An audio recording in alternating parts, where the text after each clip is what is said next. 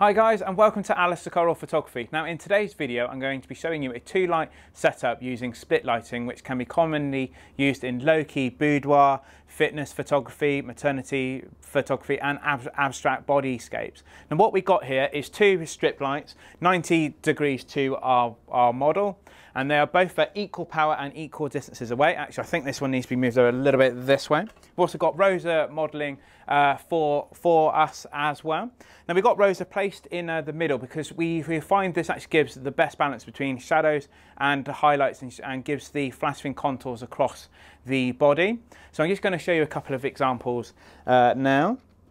Now light positioning is really important for this lighting setup. As you can see from those images, you get a lovely balance of highlights and shadows going across Rosa. Now Rosa, would you mind doing a step forward for me, if that's okay? Now if Rosa does a step forward for me, you're now going to see that more of her body is in shadow, so you don't actually see as much of the outfit at all.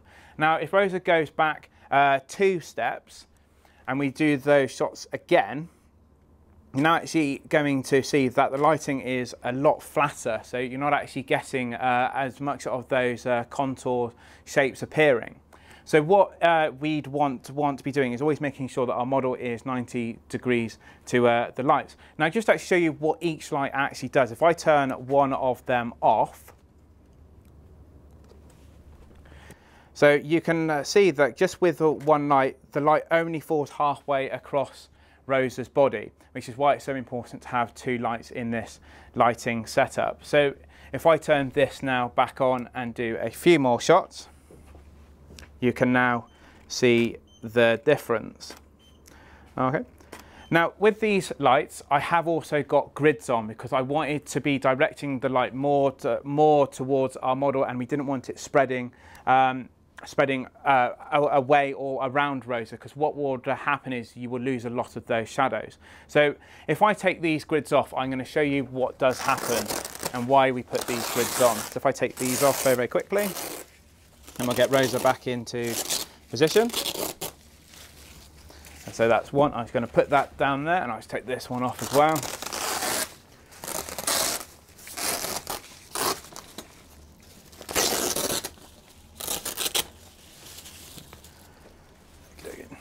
Rosa, if I could get you back in the middle, that'll be amazing. Yep, that's okay. Okay, so now that we've got those off, can you now see that the shadows are vastly less? And what we will now need is Rosa to actually do a step forward for us to actually compensate for that. So if you don't have grids, I would recommend, just as a tip, make sure that the model is then slightly forward so you do get those shadows still appearing. Now you don't just have to use strip lights for this lighting setup. You can use ordinary softboxes, but I use strip lights because I can go from the top of Rosa down to the bottom and have it all evenly lit. If you use a square or anything, often you will find the top or bottom will actually fade, as it will be darker at the bottom or the top based on the light position. So having 2 strip lights 90 degrees towards our model will actually give you a consistent light down each side. So we have just swapped out one of these strip lights for an octopus, just to actually show you that where we said you don't need to have the same lighting modifiers on each light. But as this one is bigger, you will get a slight wraparound now, but you will still also get the contour light from the opposite side. So if you now look at these images, can you see that the light now wraps around a lot more, even with the grid on the octobox? But you can see how flattering it also still is. Now I hope you have enjoyed this video. Thank you, Rosa, for modelling for us. If you have enjoyed this content, please consider liking and subscribing, and we will see you all in the next video.